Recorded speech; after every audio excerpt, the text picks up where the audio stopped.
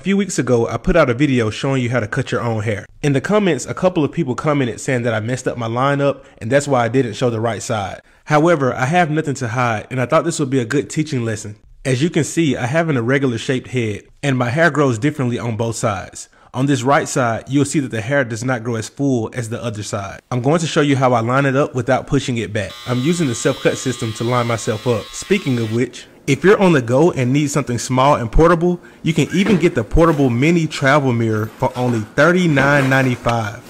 It's the perfect size to pack in a backpack, man bag, or even carry-on luggage for your on-the-go grooming needs.